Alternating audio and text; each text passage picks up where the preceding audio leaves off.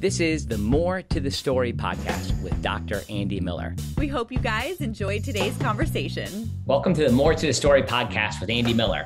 I serve as the Vice President for Academic Affairs at Wesleyan Biblical Seminary and Professor of Historical Theology. And I'm so excited that you've been able to come along on today's podcast. This is a special kind of edition. I changed my schedule to accommodate this episode because I had an opportunity to bring together a couple of scholars who've been influenced by a person who was just recently promoted to glory, and that's Dr. Billy Abraham, who served on my doctoral committee at SMU Perkins School of Theology. So he was a huge figure in the Wesleyan evangelical movement and somebody who made a great impression on me. And here's what I want you to do. Like, if you've never heard of him, I encourage you to just look him up, maybe even YouTube him or Google him, find some articles he's written, or he has some great presentations on YouTube. He has a wonderful, like a short book, kind of an intro book that I recommend to people, is a book written in the mid-90s called Waking Up from Doctrinal Amnesia. We mentioned several other books in this podcast, and I have a few friends who also studied with him, people who were closer to him and more aware of his influence. And so we worked through this on that podcast, but I think you'll see in this podcast, not just something where we're just talking about somebody who's a great influence on us, but the type of Christians and leaders and mentors we are all called to be. So I hope you'll enjoy today's podcast. This podcast is brought to you by Wesleyan Biblical Seminary. We have a whole range of degree programs and options for people who are trying to become trusted leaders who serve faithful churches. And that means it's not just for people training to become pastors. It's for lay people as well. We have a variety of programs. So if you go to wbs.edu, you'll find how we're helping people become trusted leaders for faithful churches. Now, in addition to that, we also have another sponsor, and that is William Roberts, who is a financial planner. He's a pastor's kid, who's somebody who understands, particularly people serving in ministry, how he can help them achieve their financial goals. You can go to williamhroberts.com and find out how he can serve you. He also, is particularly gifted with helping people who serve in the Salvation Army, employees and officers in the Salvation Army who are trying to plan for the future and with those unique situations, dealing with parsonages and quarters and how people are compensated. So check Bill out. And we're really thankful to have him as a sponsor. Interesting enough, Bill is really involved with Baylor University. His kids go there, and that's where Dr. Billy Abraham last served. Kind of in his retirement, he was starting a new initiative at Baylor University just before he was promoted to glory a few weeks ago. It was really a gut punch to many of us in the Wesleyan theological tradition, as we saw him as kind of like the champion of this movement intellectually. But you'll get a little bit of that on today's podcast as we admire and thank God for the influence of Dr. Billy Abraham. Thanks for checking out the More to This Story podcast. God bless you. Well, welcome to the More to the Story podcast. Today is a special episode. It's distinct and one that I didn't have planned, but in light of a mentor and friend being promoted to glory, and that's language I use from the Salvation Army, I felt like it would be helpful for my audience to get a sense of the life and ministry and scholarship of Dr. Billy Abraham, who just less than 2 weeks ago went to be with Jesus. And we're thankful for his life. And so I brought on some friends that are new to me, but people who were connected intimately to Billy's life. They were his students, they were his peers, and people who maybe even certainly understand his life and influence better than me. So I'm going to just go around and I'll introduce each of them. They are Dr. Jason Vickers, Dr. David Watson, Dr. Justus Hunter. Doctors Watson and Hunter both teach at United Theological Seminary, and Jason teaches at Asbury Theological Seminary. They were all students at Southern Methodist University and did PhDs there. And not all of them were directly under the advisory of, what's the right word there? They weren't under the exact tutelage in their dissertations of Billy Abraham, but some of them were. So I'm interested to hear more about this. So I want to just go around, and if you guys would just tell us the way that you interacted with Dr. Abraham and what his influence was on your life, and then we'll get into some specifics of his work. So Jason, would you start us off? Yeah, sure. So I was on my way to, I thought I was on my way to do doctoral work at Princeton. And Bruce McCormack was actually the person that sent me down to Dallas to talked to Billy. I didn't know who Billy was, and had never read anything by him. Interesting. He just thought that my interests lined up better with Billy's than his own. And so I left New Jersey and went to Dallas, and met, and Billy was incredibly gracious, welcomed me in his office. We talked for a couple of hours. By the time I was done, I realized Bruce was right, that there was a lot of alignment in our interests. And Billy had just published Canon and Criterion in Christian Theology. And so I went back and read that, and was more convinced than ever. And then went to SMU and did my work under him in systematic theology. Served as his assistant to the Outler Chair for a couple of years while I was there, which meant co-teaching some stuff with him, mainly in Houston, a little bit in Dallas, at Perkins Houston Extension. I could go on in terms of just personal relationship. After the dissertation, we became pretty close friends, and he officiated at both my wedding and my son's baptism. Awesome. So, and then we did several book projects and things together over the years, and so he's a dear friend. Yeah, awesome. Justus, how about you? Similarly, I met Billy through SMU as a doctoral student. I actually went to SMU to write with Bruce Marshall, who's a eminent Catholic theologian who worked in medieval scholasticism, which is what I was really interested in. But the thing that was really attractive to me about SMU was that you had Bruce there in that tradition, and then you had who was, in my opinion, and remains in my opinion, the preeminent Methodist theologian in Billy. And so those two, they just sort of put me through my paces over 4 years there, and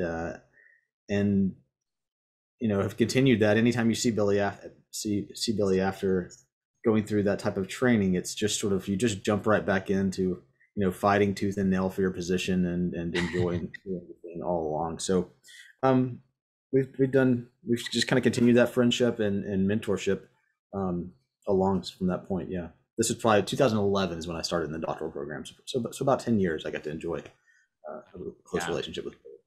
So with you and Jason both together, now, interesting about your stories, I may be wrong, but neither of you came from a United Methodist background, like growing up at least, right? Maybe you were, I think, Jason, were you Nazarene, and Justus, you're a Free Methodist, then you became United Methodist, now Justus, you're a Catholic. I mean, so like an interesting like little movement here, but was he in part what drew you when I'm not sure where Jason you are these days, toward Methodism, like United Methodism in that sense? Yeah, it's a good question. I'm not sure where I'm at either. Me either. So yeah, I was sort of in between the holiness movement and Methodism growing up. Kind of the deep background on my mom's side was Methodist, and the deep background on my father's side was actually Wesleyan holiness, the Wesleyan denomination. Yeah. And then I kind of followed a girl to a Nazarene college out of high school. So it was very noble, high-minded, kind of stuff. And that's how I fell in for a season with the Nazarenes. I was following their women around, and but it's just a joke, of course. No, and then by the time I got to Dallas, I had figured out that there were some aspects of Nazarene culture, for lack of a better term, that I didn't think were going to work for me long term. And then Billy, I think, sort of he's always been eager to recruit people to Methodism, and so he made that pretty easy for me. But I do want to add one quick footnote and just say that one of the things we get into this later, I'm sure. One of the things I loved most about him was that just he sort of embodied ecumenicity. Yes. He really never met a person, regardless of the branch of the Christian family, the Christian religion they came out of, that he wasn't able to sit down and talk with. And we could say more about that, but he really just instilled a love in everybody that knew him for things like Eastern Orthodoxy, Catholicism. But he's just so generous. I mean, So in my own tradition, I brought that up because I felt like kind of like holiness movement denominations. Like I'm part of the Salvation Army. Most of my audience would know that. But in that church, what I found Billy helping me see the greater ecumenical tradition, or like Eastern Orthodoxy, but at the same time, he loved the Salvation Army. And you see him interacting in the logic of evangelism. And, some of it, he would press me on it. He would sometimes act like I wasn't a Christian because I wasn't baptized. But beyond that, and maybe you guys feel that way too. I don't know. But so we would have these great, but he loved the kind of like brass band type of getting gritty sort of stuff. And he called me Mr. Salvation Army.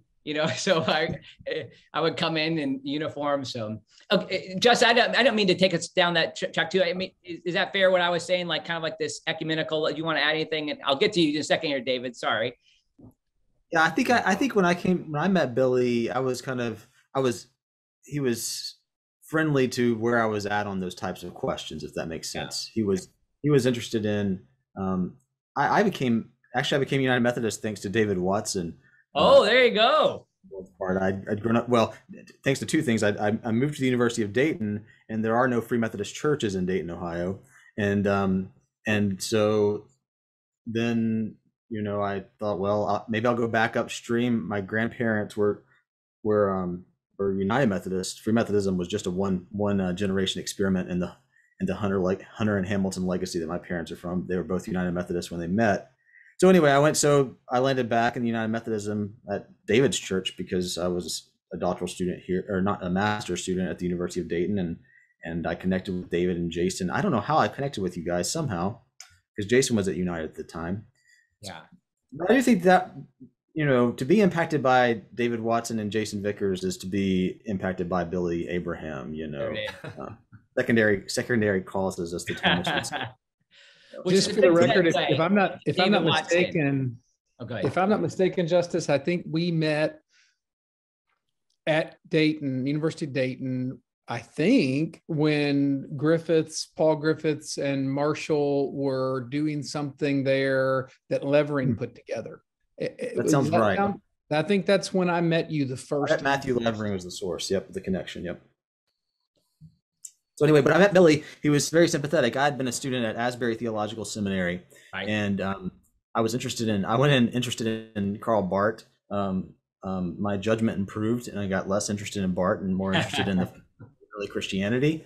And but by the time I finished there, I didn't know how to go about studying early Christianity. So I just applied to a bunch of Catholic schools, and that's what led me to the University of Dayton. So already I had this, interest in kind of and growing sense of the need to ground that kind of evangelical Christian tradition I was growing in, which was sort of a generic evangelical Christianity, in deeper wells. And that's what I was looking for. And Billy was really helpful in helping me think through what that would look like, and how to conceive that.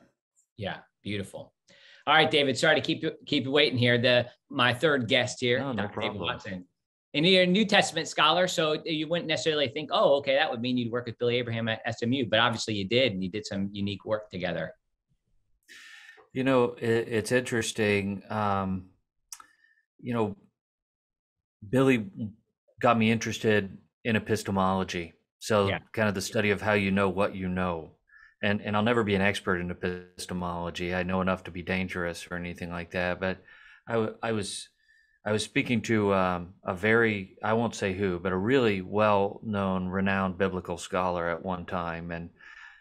And he said, "What are you doing?" And I said, "Well, right now I'm taking a course in epistemology." And he looked at me and he said, "Well, you'll probably be a terrible biblical scholar." and I think what he meant was, once you start digging underneath the presuppositions of your guild, it kind of messes you up. And that sort of did happen for me, that a lot of sort of the presuppositions in biblical studies, especially at that time period, kind of late 90s, early 2000s, just they didn't seem right to me. And so I was always questioning these things. I probably drove everyone crazy, actually. I was studying with a very fine biblical scholar, Joette Bassler. I got a great education from her. But actually, I met Billy way before then. I probably was 23 years old. I was in his evangelism course, and I had just come straight out of my undergraduate degree, and so I'd taken some courses like in Bible. I went to Texas Tech University, but if you take Bible courses at a state school, they really can be, again, these epistemological questions and metaphysical questions that you're not sophisticated enough to think through. At least I wasn't sophisticated enough to think through when I was 21, 22 years old.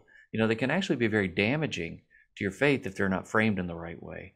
Right. And so I came into seminary kind of under the impression that sort of historical Christianity was outdated, outmoded, and not intellectually responsible. And Billy disabused me of that notion quite forcefully, actually.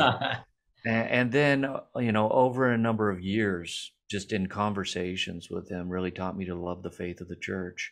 Right. He was very patient, and he would, here's the thing about Billy. He was one of the most optimistic people I've ever met in my life.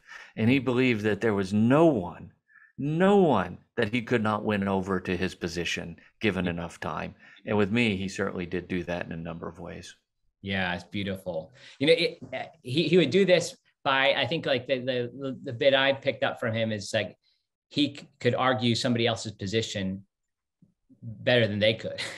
And he was so in part, like watching him on the campus at Perkins, it was a delight to see the way his colleagues who didn't share the same theology as him would just loved him, and how he could, try to win them. It's like he was put just in the perfect environment.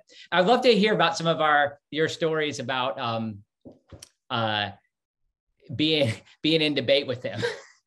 I'm sure there's something like David. What do you have some funny story about that?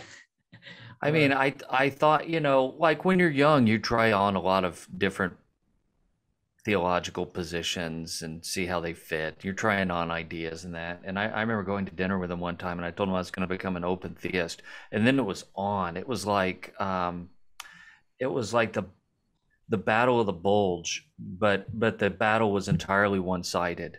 And he just completely, I'll just say he was quite convincing and compelling in his position that I should not adopt open theism as a position. And I'm glad that he did that for me. I mean, Billy, as I wrote elsewhere, Billy in his critique, he could be devastating and sometimes brutal. But I want to qualify the way that I say that. I mean, when he was debating with someone like me, who clearly was not his intellectual equal, he would be very forceful in his presentation.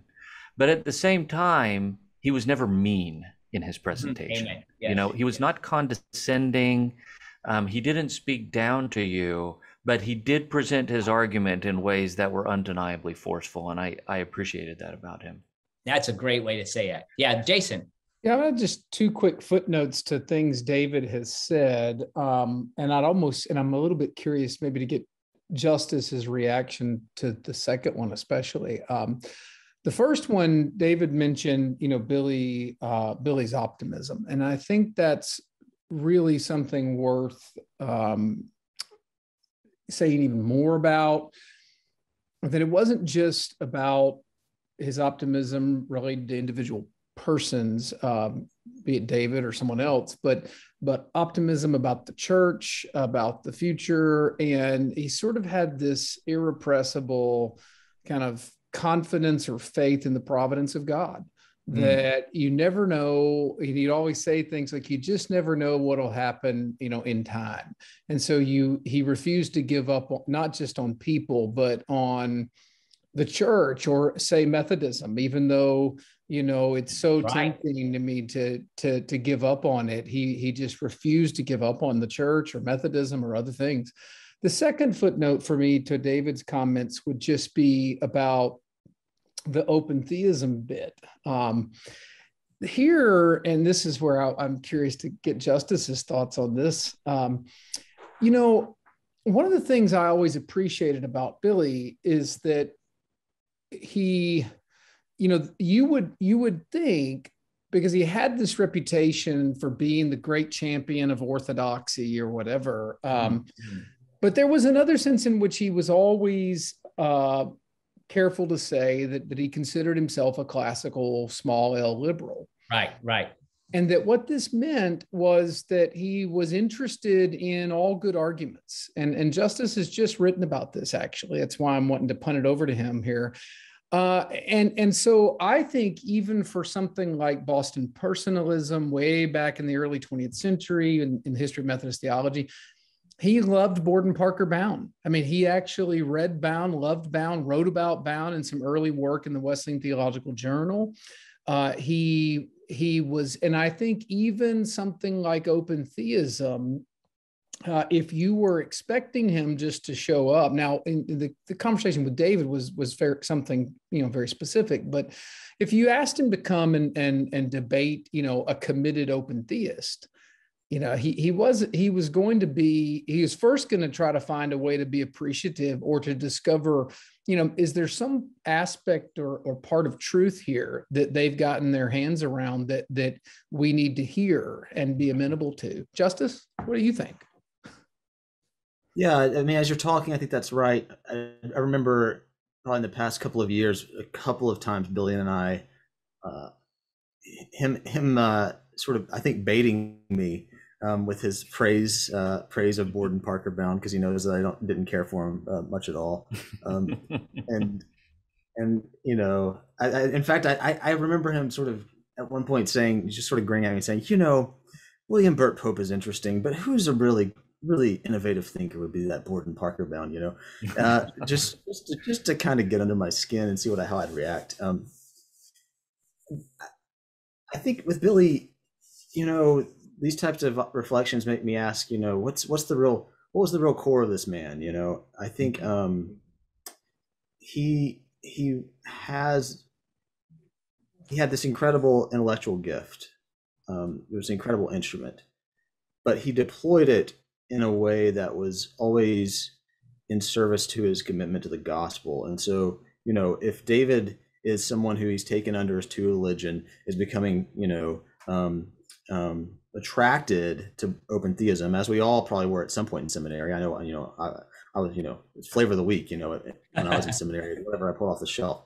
But, in that situation, Billy's he was a wise spiritual guide. He's going to club that out of you if you need it clubbed out of you, but if he's engaging someone who spent a long lifetime of reflection on this question and has made this sort of decided commitment to it, well, he's going to engage you differently.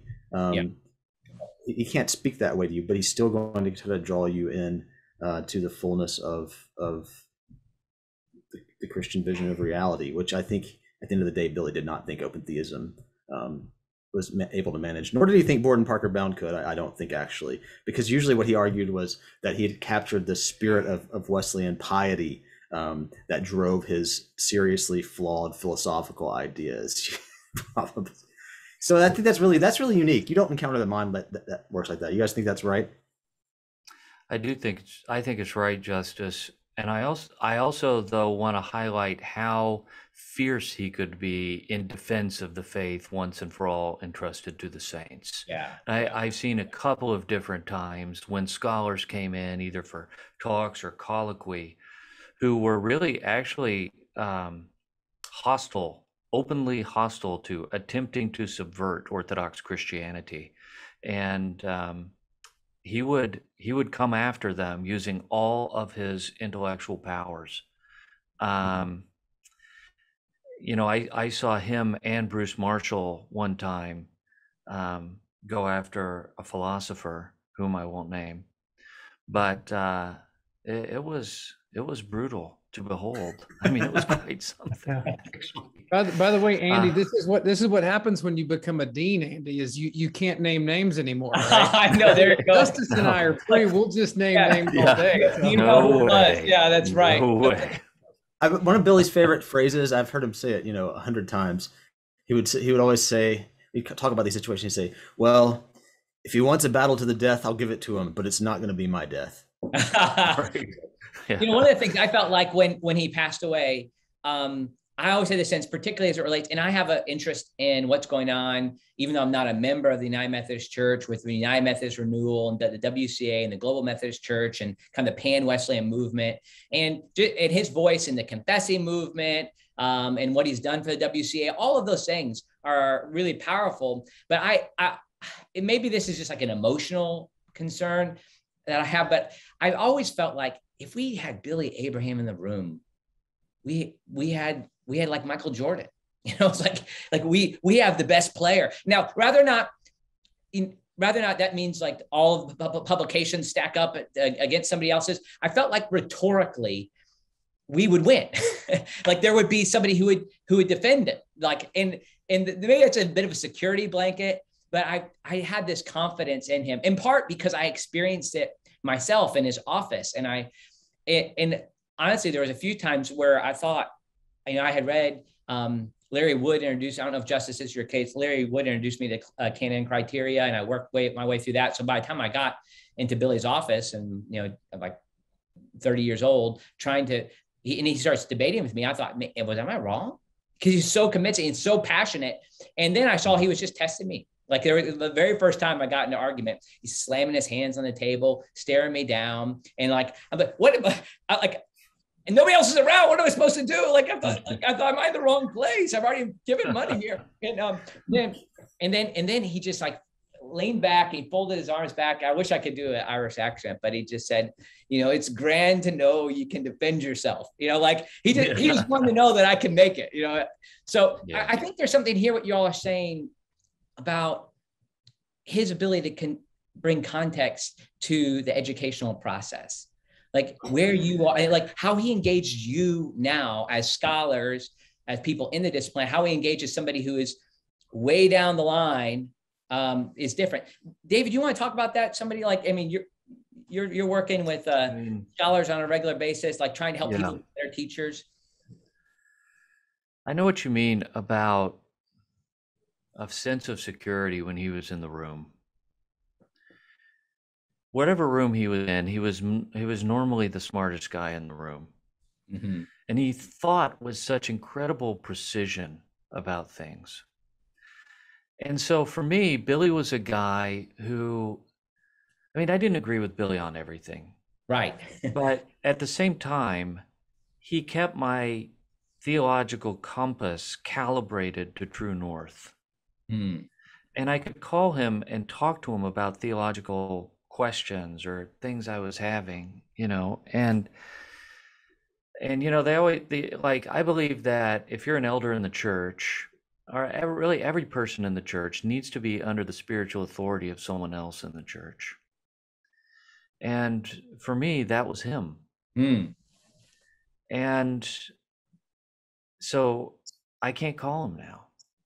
Yeah. And I can't, I just remember it was just a couple of years ago that you really changed my mind about, and we were having a discussion about the difference, about essentially the status of the church's creedal tradition. Is this divine revelation, or is this what he would call the sanctified reason of the church? And that conversation really affected the way I thought.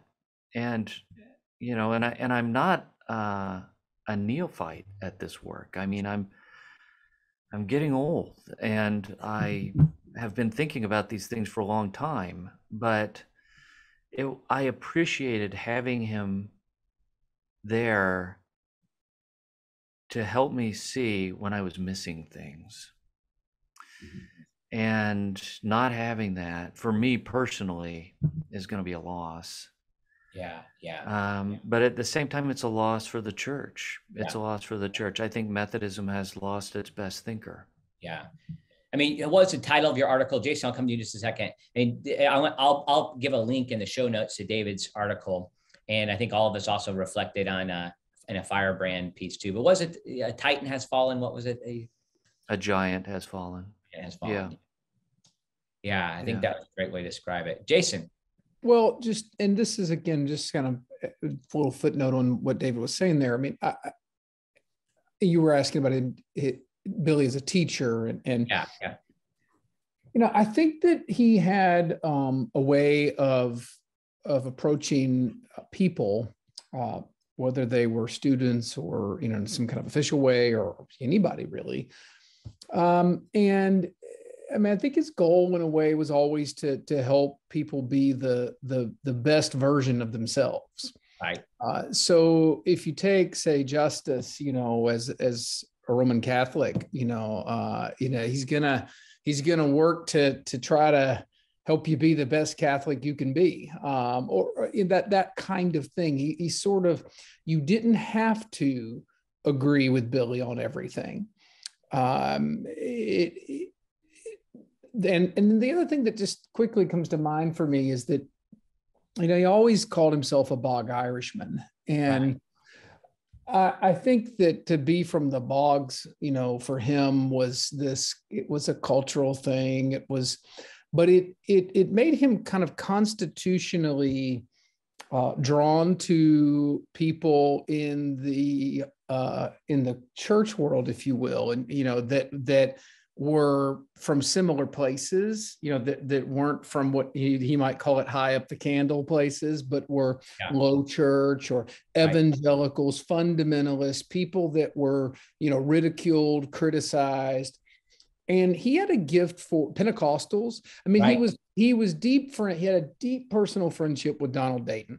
And I think it kind of revolved around this a little bit. Dayton sort of being this person who really loved and worked within the holiness and Pentecostal world, what he called the riffraff, right? And Billy, I think they connected around that a little bit. And so all that to say, I think he had a special gift for helping those kind of people, in some cases, to find their voice, to have courage, despite the fact that they might get, ridiculed or whatever.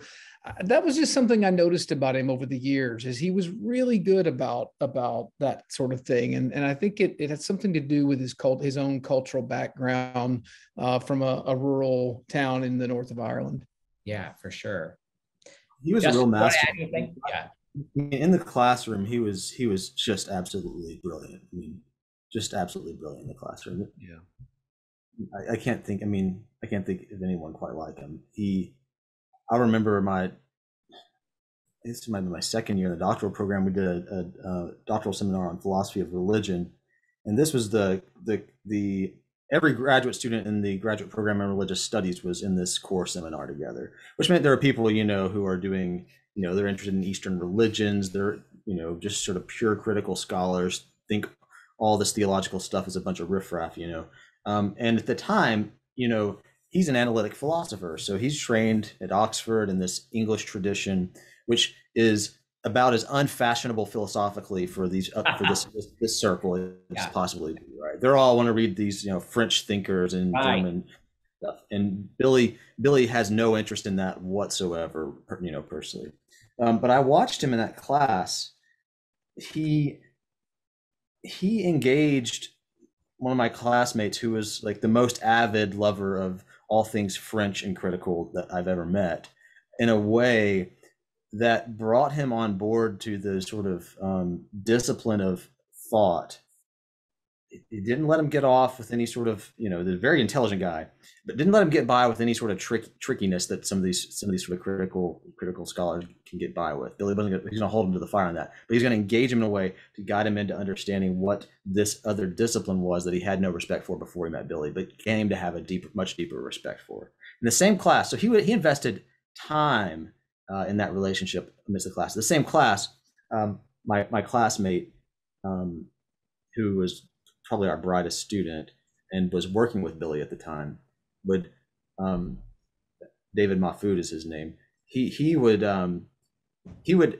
always want to engage the class because he was several steps down the road with Billy on the topics, because this is his wheelhouse or whatever. And Billy in that class would just constantly with David would just be like, shh, wait, he was in control of the classroom. I mean, he was not free will in the classroom. He knew what he was doing, and he was on board. And as a result, it enriched the conversation in a much greater way, better than any other. I took 4 of those core seminars, and he was the only one who was anywhere near successful in that, and he was wildly successful in doing that, I would say. And really a remarkable teacher. It's like he had a plot in mind. It wasn't just like a course schedule. It was like he was taking somebody on a journey and an inductive journey of discovery. Okay, I want to make sure to get a few other things in. Maybe we could just hit these kind of like it doesn't deserve, I'm not giving enough credit and time for this, but I'd love to just hit a few of his areas with each of you. And it's, and some of you have different specializations in this area. But for instance, let's just talk about Wesley studies. So that's what's unique about Billy is here you have an analytic philosopher, right? And at the same time, he's talking about epistemology. He has this eclectic tradition. He comes in with respect for all kinds of levels of the church and can function. Like I could invite him into the Salvation Army to preach a revival and he would do great. I mean, people would love him. And at the same time, you have like his kind of, I don't know if you trademark, so to speak, with canonical theism. And then, so we have these various areas. And then there's like the kind of practical side. But I'd like to just talk about Wesley studies for a second. What is it that this analytical philosopher, what's his contribution to Wesley studies? Jason, I'm going to hit you up first with this. I know, like, I'm not just talking about the fact that he would be somebody who would like, maybe disagree with others about what the standard sermons are, that kind of thing. But I mean, what did this philosopher have to bring to Wesley studies?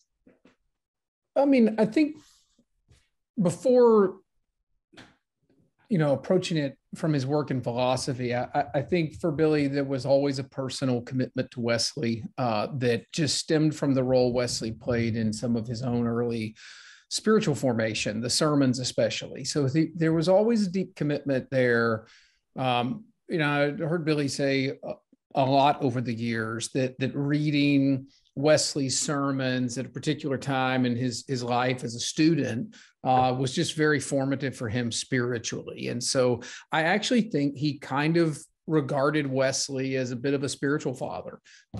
And so I think over time, that's how he would eventually talk about him. And, he would urge Methodists to approach him more along those lines than as some kind of major theological figure. And of course, he made a bunch of waves around that with his End of Wesleyan Theology paper. Right. Famous article. Where he sort of wants to read Wesley as a saint and put him in the canon of saints rather than the canon of theologians. And that, of course, is a remapping of Wesley or a drawing Wesley into Billy's bigger project of canonical theism or canon and criterion, all of that work. Those are the categories are coming from that work. And he's locating Wesley, or he's beginning to view him that way in the late 90s, early aughts, and then by the mid aughts, by the time he gives that presentation. I've never heard aughts used like that, but I love it. Mm-hmm. I've only heard aughts referred to the 20th century. So if Jason Vickers does it, I'm doing it. So I think that's probably the big piece there was the move to reconceptualize Wesley as a saint.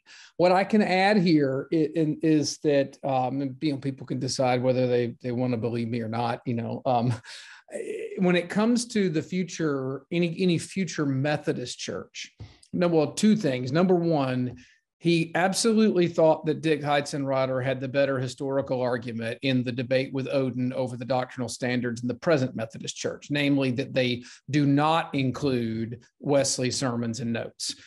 Billy really thought that Heitzenrater actually had the better historical argument. Now, whether there are other arguments that might bring sermons and notes back in as doctrinal standards, that's another matter.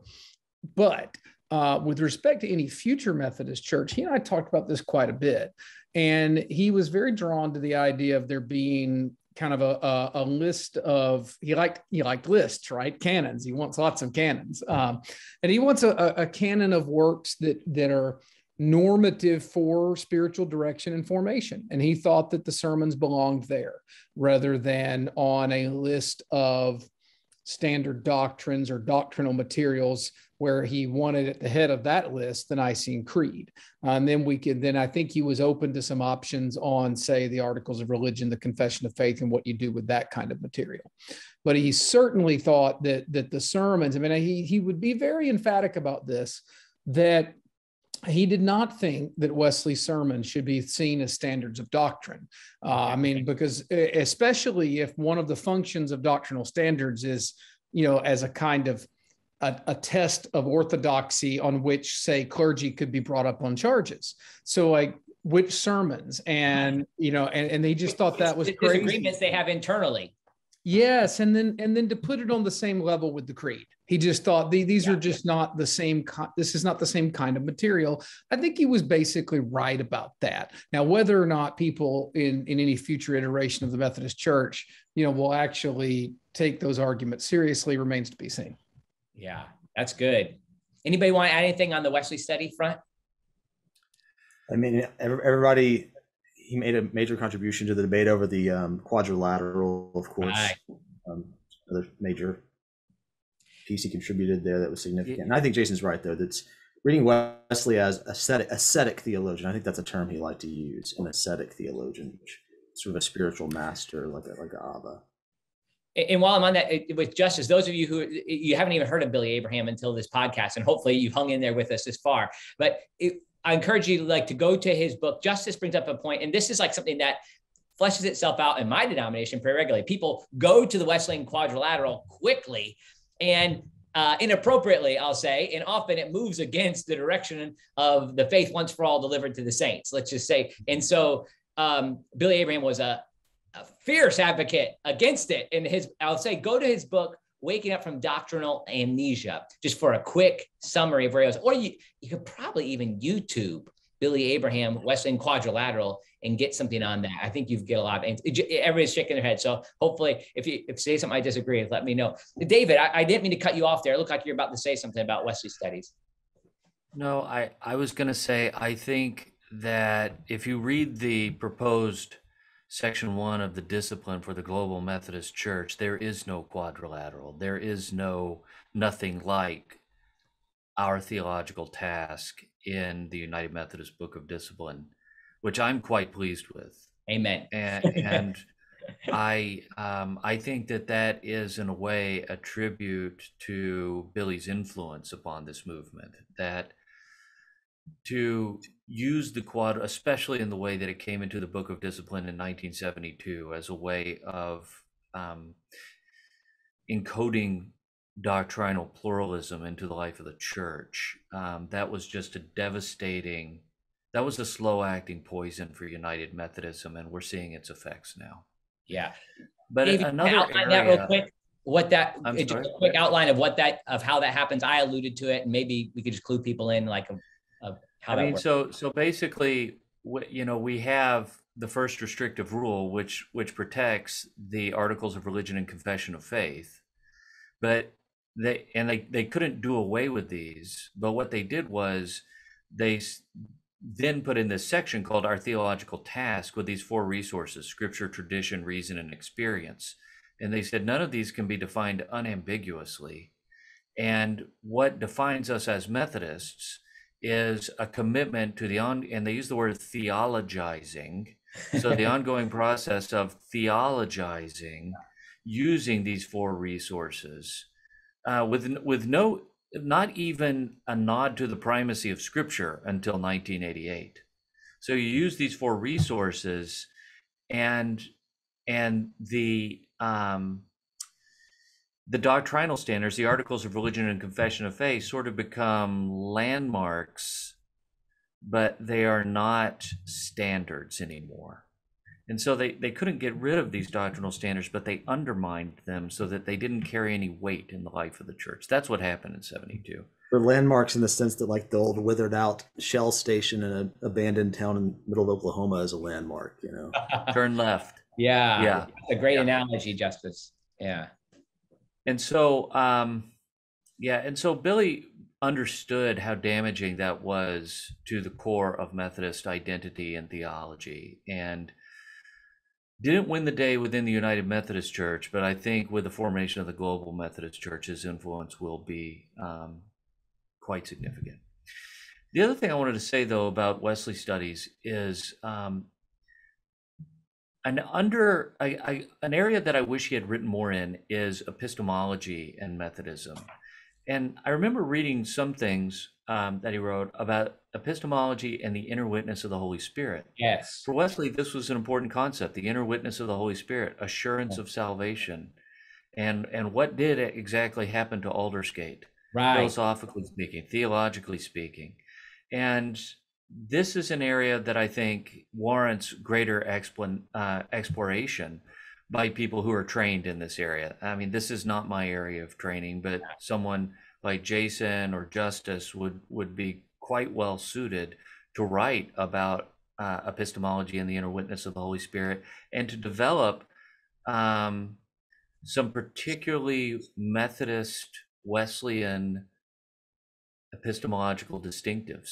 I think that Billy would like that, and I think that he would find that helpful for the life of the church. You know, the little book that's a start to that is that Aldersgate to Athens, the Oxford book. And, you know, it's just so short. It just needs more. It needs more time. But I loved how in that book, he's able to bring Wesley into conversation with Plantinga and these type of things. Jason, you're smiling a lot there. You want to jump in there? Oh, no, I was just thinking that when you said it was short and needed more time, for some reason, what popped into my head is that Billy Abraham was the Chris Stapleton of theology, right?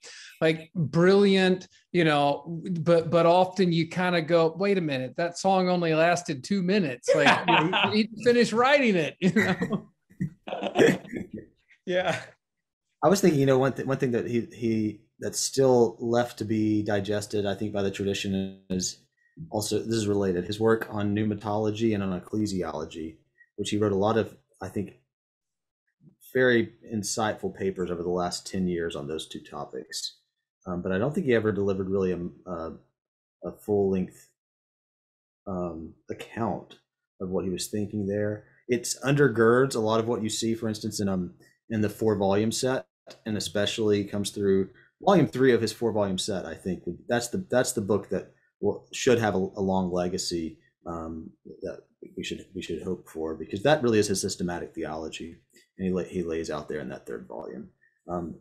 And some of the key moves there are there, but I think that's another area where, you know, I was just thinking, what part of his legacy was, what were the books I was hoping he'd write someday? You know, I wanted to read him write something on the church and something on the Spirit in an explicit manner. Yeah, it would have been great to have. That's great. Any last thoughts on Wesley stuff? I do want to say that I think another contribution he made was he was very concerned to bring Methodism into conversation with the broader canonical tradition of the church. Right. I mean, his whole canonical theism project was, in my opinion, his most distinctive theological contribution. Yeah. Do we all agree on that? Yeah. Yeah. Okay. Keep going, David. Sorry. Yeah. And of course, Billy was Methodist to the core, and he was an apologist for Methodism. But at the same time, he didn't want Methodists to deprive themselves of the riches of the church that have come down to us through the centuries. And I think he did feel that in some ways, Protestants in general, but also Methodists specifically, impoverished themselves by their refusal to engage with the breadth of the canonical tradition. And he was trying to help us to see what was there. Yeah. Yeah, I think that's totally right. And it sort of was something that in a few cases even got him into trouble with fellow conservative Methodists, you know, who it cost him his Protestant bona fides. You know, my colleague Ken Collins is a good example of this. I mean, he wrote just a scathing kind of critique of the theses that are at the beginning of the canonical theism volume. That was either published in the Wesleyan Theological Journal or the Asbury Theological Journal. I can't remember which one. The right Asbury now. Journal. The Asbury Journal, and Billy wrote a response to it.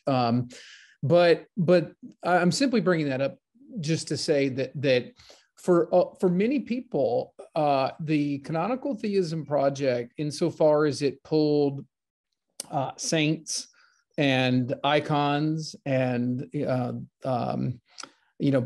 possibility of sacraments beyond baptism and Eucharist, these kind of things into the conversation, or at least asked for them to be taken seriously and considered, was just unacceptable. And I think there were people that thought Billy had sort of, lost his way, or should go east, should leave Methodism. He was told on more than one occasion that he really was no longer a Methodist because of the Canonical Theism Project, which, is, well, let's just say that I do think that the Canonical Theism Project could be what you could do if we're talking about unfinished business work that could be done, is you could take the basic concepts and categories there and sort of read the history of Methodism in the light of those concepts and categories. Who are the saints of the Methodist tradition, right? And so forth. I would love to go on further about this, but we're running out of time. I want to give folks a chance to close out a little bit. And, this was somebody, people in my audience, like who saw something in me that I didn't see in myself.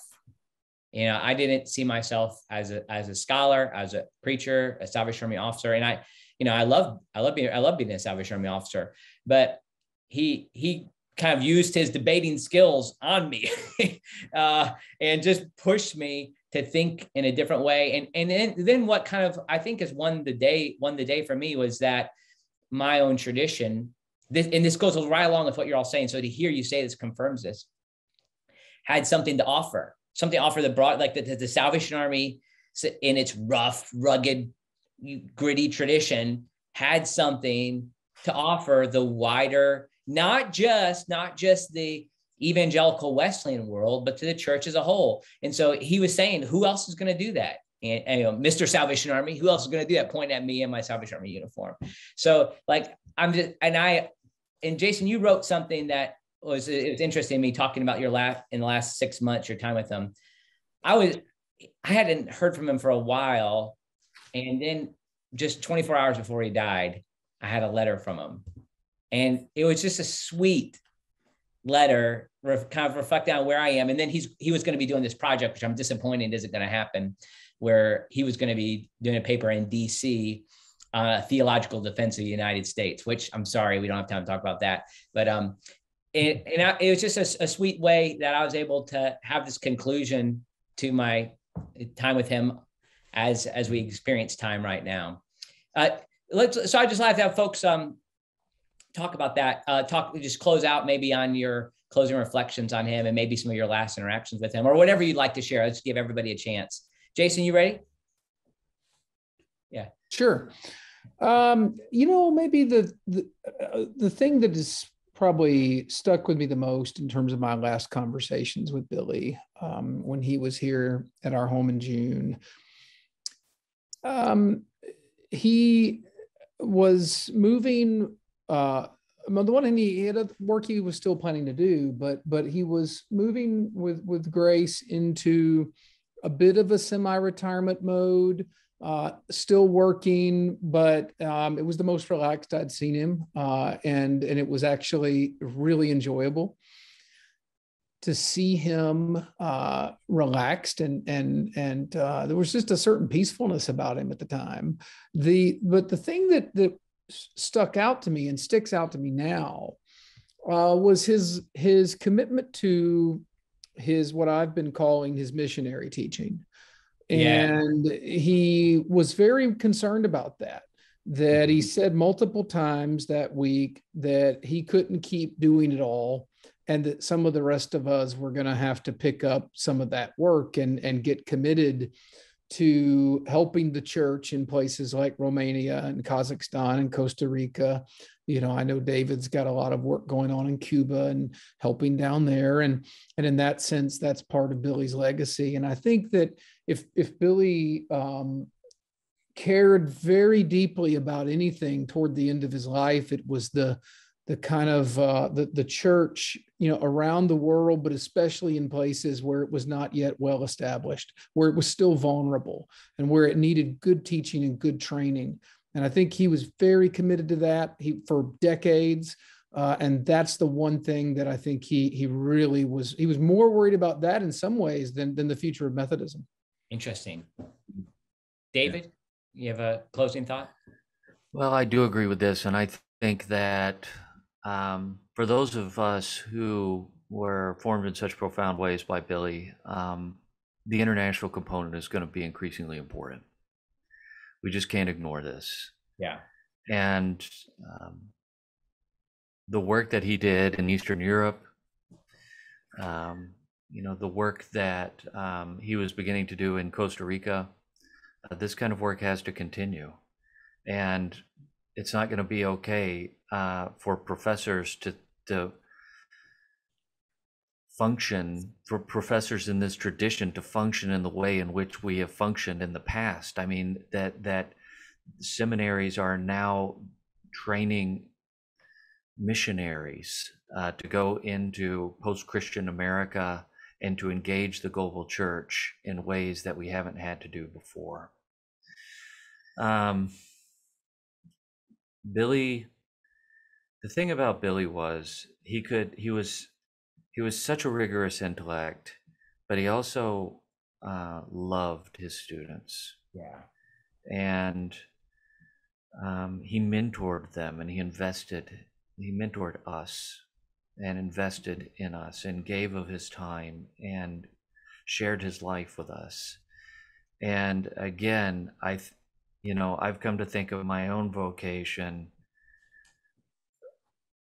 in a lot of ways, not as simply an imparter of knowledge anymore, but in this role of mentoring people and walking alongside them and helping them to grow up in faith. And a lot of that is because of his example. Yeah. And so I miss him. Yeah. I'm still really, really grieving his death. And I wish he was here. Yeah. But I'm so thankful that I knew him. Yeah. Praise the Lord. Thanks for sharing that, David. Justus? I was thinking two things come to my mind. One is, I think I've told some people this, that the first WCA meeting was in Chicago, maybe. And I just remember I went up there with, a couple of friends for a day, maybe. And I remember running into Billy in the hallway. And he really felt as if he had done the kind of gritty work he was called to do and his generation was called to do, to clear the table so that another generation could come along and build something. And I think he was going to have his say in what he thought that should be, but he really was at peace at that part of his life. It seemed to me, his tone from that point forward was different. And so I think that was a huge labor that he lived in peace with from that point forward. The other thing was I was just thinking about my last interaction with him in person was the same as Jason's. It was actually at Jason's house. And I remember him, the thing I was just thinking about was just before we went to your house, Jason, that evening, he gave a presentation to a group of people at Asbury. Oh, right. And man, this thing, it was vintage Billy. I mean, it was, lobbing dynamite here, lobbing dynamite there, and just like firing shots across and it had he had this comprehensive vision of how things work and ought to go together and what his constructive vision for how theology should be done and what the next step in the thinking through this stuff should be. And he was ready to kind of go to bat, even to the point of arguing that Augustine was dead wrong, and everyone's been seeing the Augustine-Pelagian controversy wrongly since then. I mean, it was that type of stuff that he was not afraid to just kind of jump in, and he was still just hammering there.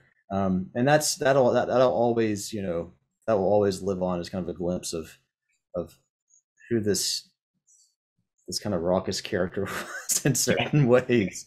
I don't know. I mean, he was a bull in a china shop.